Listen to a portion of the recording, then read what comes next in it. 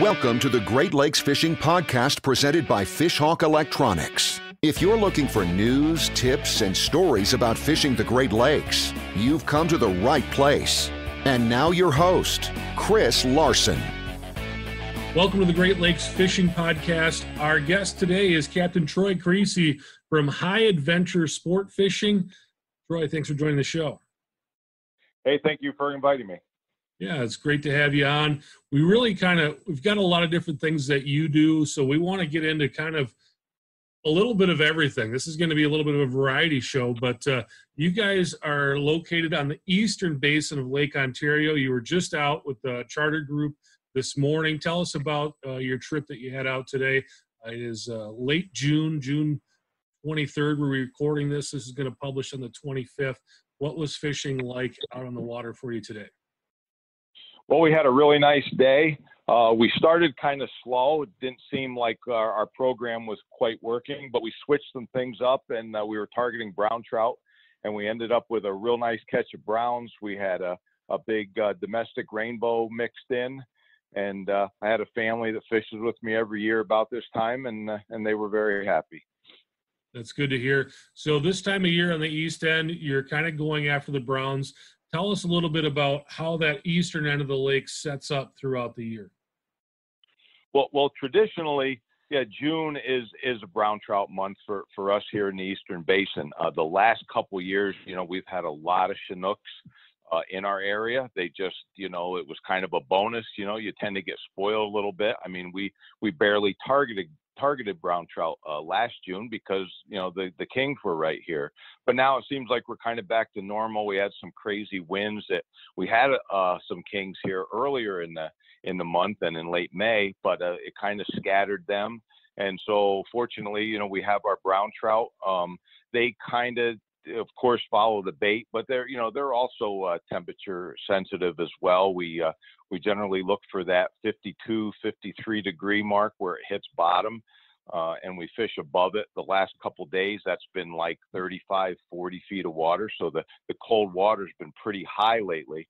And that's another reason why we've had a hard time targeting Chinooks, because there's just so much cold water around. But the browns are there, and so that's what we're after. Brown trout don't really mind warm water. The mistake some people make, and I've been known to do it, is to fish underneath them. You can catch browns in 68 degree water all day long. They just like to have cooler water underneath, but they have no problem coming up into that warmer column to feed, and then they'll kind of hang out there, or they'll just go back down. So our surface temperature was 70.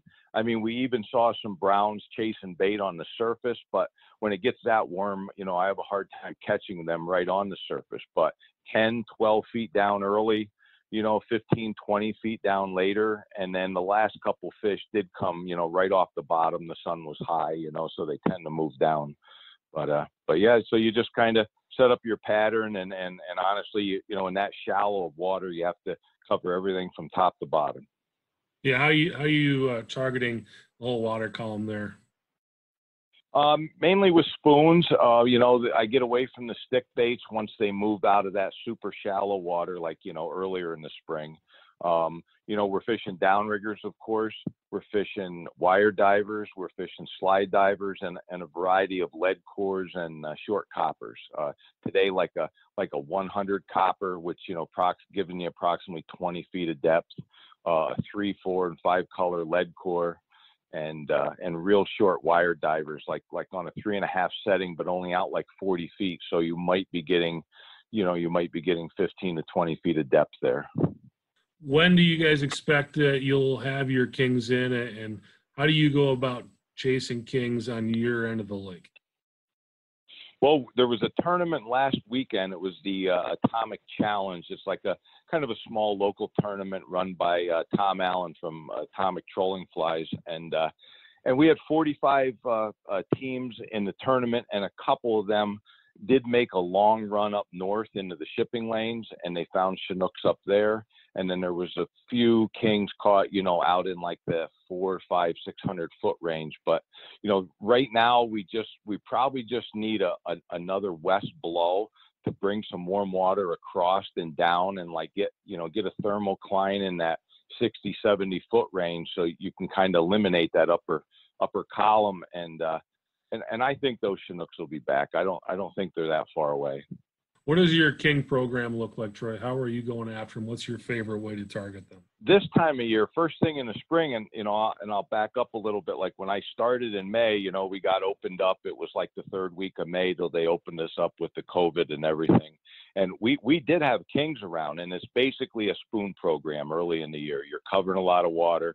You're zipping along pretty good. Again, you got things spread out. You may catch a king in 39-degree water, and you catch the next one in 59-degree water. But then as they start to I don't want to say stage, but as they just start to school up a little more and basically get into this late June, July pattern, then we'll switch over, and it'll be more trolling flies, and it'll be a lot of cut bait. Alewives, we use local bait. You can use herring or some of the commercial baits, but that's when we're using flashers and meat, and that definitely will take over. It'll be, we start out with 95% spoon bite, and by the middle of July it'll probably be a 60-70% meat bite. So yeah, when people think about fishing Lake Ontario, at least in New York, they think about the Salmon River. What is that return like? What is the fall fishing like as you start getting those stagers in on, probably they call it the Salmon River for a reason. What is that like? Yeah, well, the Salmon River, of course, is where the hatchery is located, so it gets the largest return of Chinook, not just probably in Lake Ontario, but probably in any tributary in the Great Lakes. The hatchery's right there. It gets a tremendous run of fish. You might know, or maybe some of the listeners would know, that New York State has been reducing the stocking over the last few years. Our bait fish may be in a little bit of trouble due to some real cold winters, but the state's taken a conservative act here, and so they've reduced our Chinook stocking, but the Salmon River will always get a great run of fish because they don't cut that particular river or they don't cut it much because they have to get them back there to take the eggs in the fall. But I mean, it's craziness, for lack of a better word. I've done it pretty much my entire life, and I'm getting old. So, it's craziness because, you have tens of thousands of people coming for a good time. It's a great run. I get done at the end of the day, and I may go sit at one of the restaurants that overlook the river and just watch the fish go up and watch the craziness. It's just, if you haven't seen it, it's, you picture, 15 to 30 pound fish just blowing upstream, over the rocks, through the rapids. And at times it's nonstop. I mean, a major run of fish can start and last, 2 days. So it's something to see. What is the fishing like on the river? We've been talking a lot of fishing out on the lake, but what is the fishing like on the river? How and when do you target the fish there? I finished the lake early just because I live right here by the river. I have so many clients that like the early river season. I start just after Labor Day. I start about the 10th of September, and honestly, like the last 2 years, we've had good numbers of early fish. You go down to the river, the crowds really haven't shown up yet. It's possible to get into a bunch of fish with very few people around. The other side of that is, I can go back 4 or 5 years when we didn't have early fish, and you go down there and you see absolutely nothing maybe for those first couple weeks or days, I should say, because they're migratory, But if you can get into the early fish, they're bright silver and there's less people. As we get into late September, there's still fresh fish. They're coming in every day, but so are the people. So, you fight for a spot, you get fish that get tangled with other anglers, and of course you lose them or they lose their fish. So, it's still a good time. Everybody's up for a good time, but it can be touchy, and in certain areas of the river are prone to overcrowding, and I just kind of avoid them. I try to get into the out of the way places when I can find it. I do a lot of fly fishing for them. And then if I'm in my drift boat, I also do a lot of back trolling with plugs like flatfish. And there we're just trying to, people will tell you that the Chinooks don't bite when they come in the river. Well, they don't feed, but they will still, strike out of aggression. So we use high action lures. We back them down to the tail of the holes, and we catch plenty of them that way. Another thing you do, Troy, you are migratory as well. You fly south to Florida. Tell us a little bit about that Florida backwater fishing you're doing. Yeah, man, I do. I chase steelhead again pretty much my entire life, and the winters get cold here, you know. And so in mid-December, I stopped steelhead fishing for a few months, and my wife and I, we head south. I set up my business 8 years ago in a little place called Pine Island, which is like 2 hours south of Tampa. It's near Fort Myers, Captiva, Sanibel. And I fish the backwaters. I don't go out, and I tell people I get beat up all summer on that lake when the wind blows. So I just do the backwater.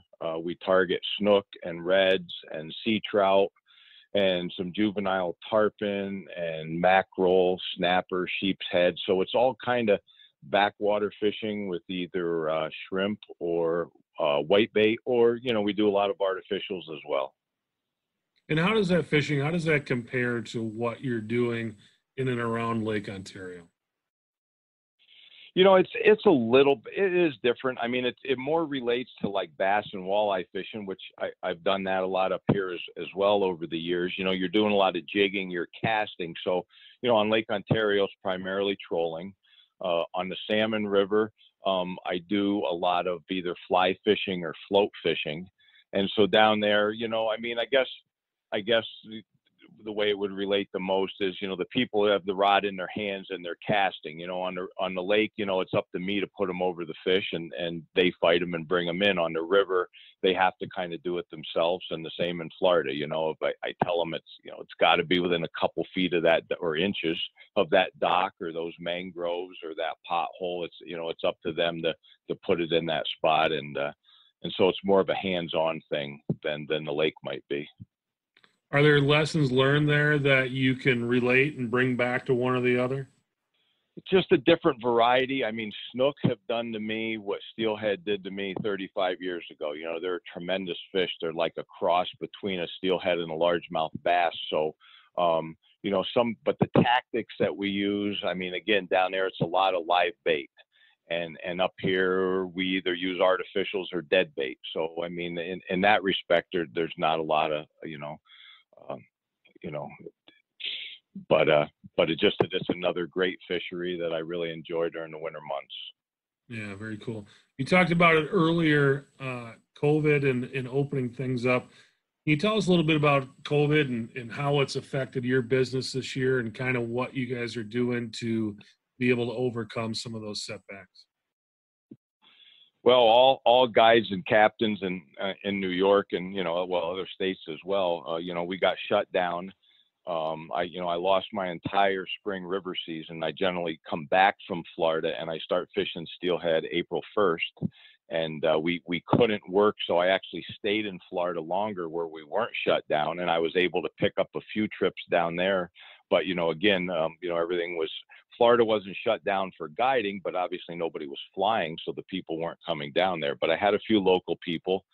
And then I came back up here in early May, and I got the lake boat in the water. And fortunately, we got opened back up. I don't remember the exact date. I think it was May 17th or something like that. We got opened back up to work. But so you had two things. You had a lot of people that were still cautious or scared to travel and come fishing.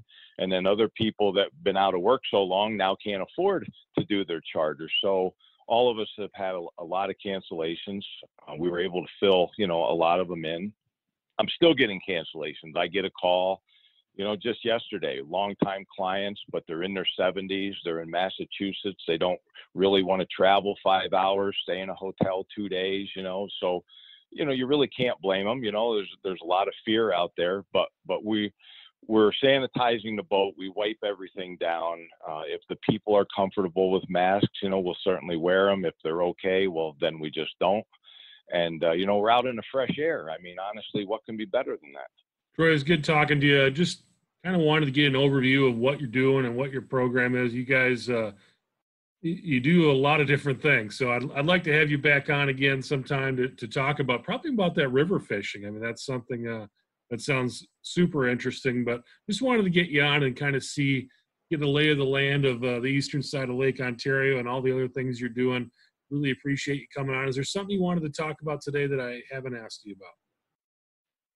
No, I appreciate you having me on and talking about my business. I'm very fortunate to do what I do, in spite of obstacles that come with any business. And we're blessed with a tremendous fishery here. You hear some of the the negatives, like I mentioned, the stocking cuts and stuff, but you have to be proactive. And I think the state's, kind of making the right move and doing something about it. So, all the fishery cycle, I mean, we've been blessed with some banner years, and we may see a downswing in the next few years with that stocking cut, but you still have an opportunity for a 30-pound Chinook. You still have an opportunity for a 15, 20-pound brown trout, so, it's still a great fishery, and I encourage people to get outside and enjoy what we have.